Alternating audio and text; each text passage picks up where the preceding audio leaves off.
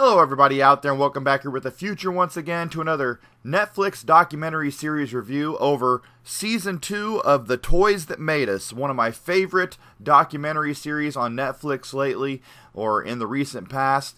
I am really digging it. It is a toy lover's dream come true, or a toy collector's dream come true, or just somebody who really loves, retro toy stuff, watching or learning about it. You will love this docuseries if you have not already checked it out. Season 1 was epic. That included episodes over Star Wars, Barbie, He-Man, Masters of the Universe, and G.I. Joe. And those were all epic, and I talk about all those in the first review that I did over Season 1 already here on my channel, which I will put up in the right on the suggested box, and you can go check that out. But now I'm going to go over Season 2, which includes episodes of Star Trek, Transformers, Lego, and Hello Kitty. And I have to admit, when I first saw the lineup, I was wondering why Star Trek was in there. They are not really a huge, memorable toy line, but when I saw the episode, it kind of goes through the ups and downs and the struggles of how they could have been a massive toy line and how they have went through many changes and a lot of hand changes over the years on who was producing the toys.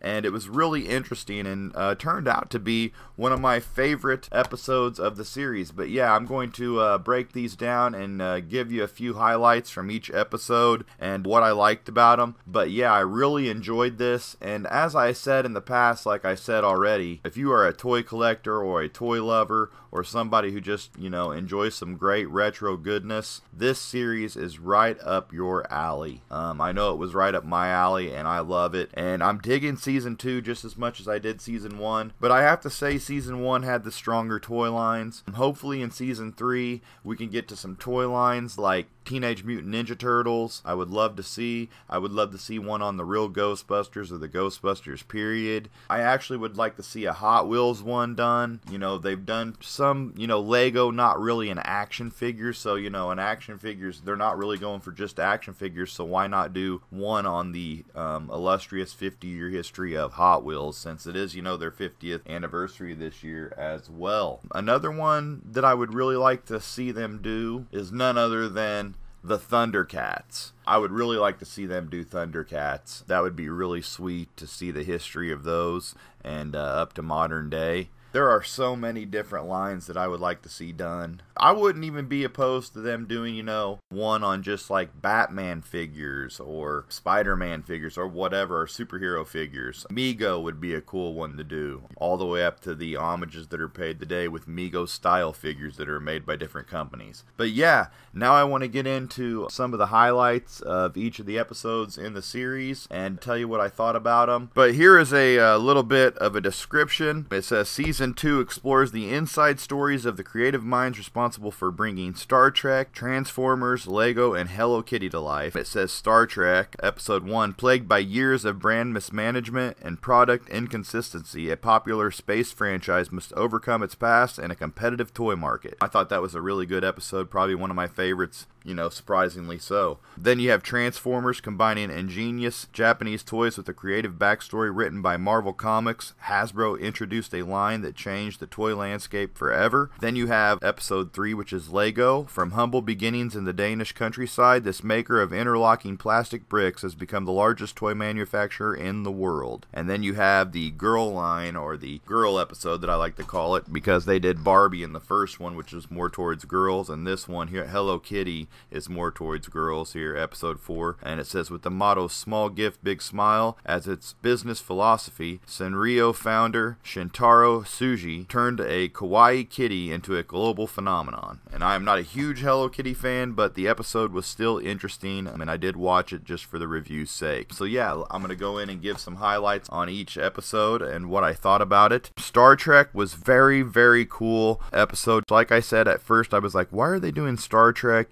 Because Star Trek, I just thought it was kind of weird that they were doing Star Trek because of the whole deal that Star Trek wasn't always one of the most popular toy lines. I do not think of toys when it comes to Star Trek, although I am a big fan of the Playmates run, which they do discuss in this. But it's funny because they start off the Star Trek episode showing off like the old school toys that they just took Star Trek and slapped it on the side before it became like real popular, or they really were giving out the licensing. And they had these helmets, with like lights on the top of them. It's just very bizarre stuff. They had free sickles and whatnot. Some of the highlights in it, they show the first round of the Mego Trek figures, which didn't include Uhura until later. And then Uhura, obviously became a big hit in the line, being a black character of empowerment in the show. Also, classic play sets like the Star Trek episode, the Apple play set that they made. So some very cool stuff. And it also talks about how Mego purchased Star Trek for only $5,000, but ended up going on to make like $50 million worth in Star Trek business. It also talks about, Playmates Run, and then Art Asylum, who eventually became Diamond Select, who picked up the license after Playmates. And they released some really incredible pieces, actually, like the phaser that was actually used in an episode of Star Trek Enterprise. Windows on the Enterprise was the episode. We have Todd McFarlane talking about how Gene Roddenberry managed to accomplish what every other creator, every artist has dreamed about. Yeah, I thought the Star Trek episode was just very, very sweet. I think that going through the whole history of the toys was very interesting, even though they've had a, kind of a scarred past in the toy industry. I hope that Star Trek can catch on and become a, mainstream toy line that can compete with the other ones, and I think they're getting up there. But then you also have my second favorite episode, which was the one on Transformers. And this was very sweet because I'm a big fan of the G1 series. After that, I stopped being a fan. As a kid, I had a lot of the G1 Transformers. I don't think I had an Optimus Prime as a kid. I may be wrong because I did have a lot of Transformer toys, but I just, wasn't really big on all the names and stuff as a kid. And I wasn't like a religious watcher of the cartoon, although I did love that movie that they did later on that killed off all of your favorite characters. So yeah, that was what really killed my interest off in Transformers, when they killed off Optimus Prime and everything in that movie. Nonetheless, I'm still a huge fan of Transformers, and it was really neat to go through the whole history of how they were a totally different line in Japan. Megatron is not a villain. He is actually Japanese equivalent to a hero over there. So they just changed up the whole mythos and everything and came up with their own kind of mythos that would appease the American audience instead of the Japanese audience, coming up with Transformers, the Autobots, the Decepticons. It's a really cool, interesting story on the Transformers, and it leads all the way up into, like the Michael Bay movies and whatnot. And yeah, they have that real cool part about the original animated Transformers movie. So yeah, it's very cool to see. And then you had the episode 3 about Lego. That episode is very interesting because it really doesn't point at boys, doesn't really point at girls. It's kind of like in between. It just goes through the humble beginnings and how they came up with the Lego system. And basically the whole episode is about the Lego system, how it's all about the system. And when they went off the system, people didn't like that. They talk about, the Bionicles, how that kind of revived Lego, the ups and downs of the companies. And in all these episodes, you go, behind the scenes and get really cool behind the scenes looks. And I like how they make them kind of like they actually have actors portraying, some of the people that are responsible for these things. They have actors portraying them and reenacting stories that they are telling. So it's very cool to see those parts in this. It kind of makes it feel a little bit different than most documentary series. And then, of course, you have the Hello Kitty episode. And I gotta say, the Lego episode, that's probably my third favorite of them. I'd say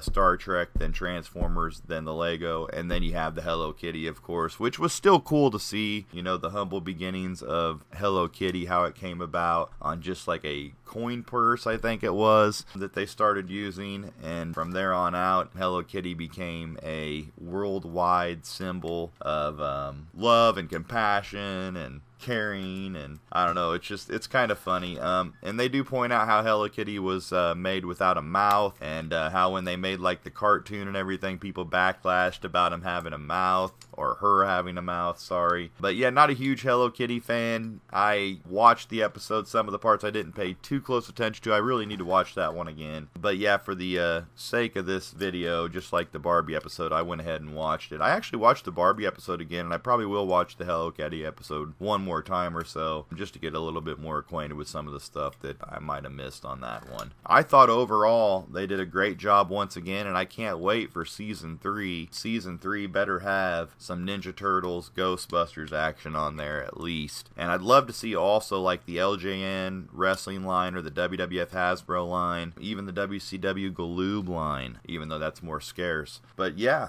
I'd like to see more episodes, a continuation of this documentary series. Hopefully they're getting a lot of views. If you haven't checked it out, make sure you go check it out. And yeah, guys, I want to say thanks for watching this. Make sure you hit the subscribe button if you liked what you heard, and make sure you drop a comment down below what you thought on season 2 of The Toys That Made Us, and if you want to see more episodes and what episodes you'd like to see. And yeah, guys, thanks for watching, thanks for the support, and it's all much appreciated here on my channel. And until next time, guys, go check out The Toys That Made Us on Netflix, and as always, till next time, peace out.